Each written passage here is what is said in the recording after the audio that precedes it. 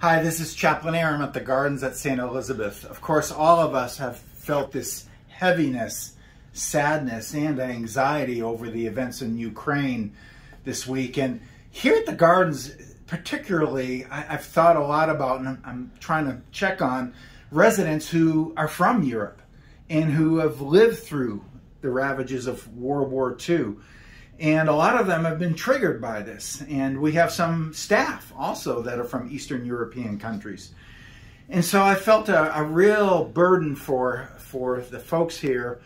And I was really comforted when Pope Francis issued the call to all peoples of the world to observe a day of fasting and prayer next Wednesday, Ash Wednesday. And so I'm going to do it. I'm going to fast all day. And I'm inviting anyone who is able, health-wise, to do that, to fast and pray. And I'm going to arrange a special prayer service. We're going to have Ash Wednesday Mass with ashes, but then after that, I'm going to arrange a special prayer service to simply pray for peace.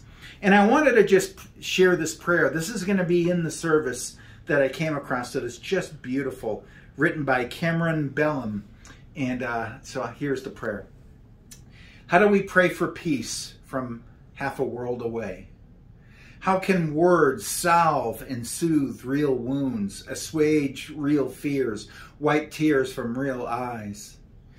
God of endless compassion, transform our prayers from words into bridges that span the distances between us, uniting our hearts and yours.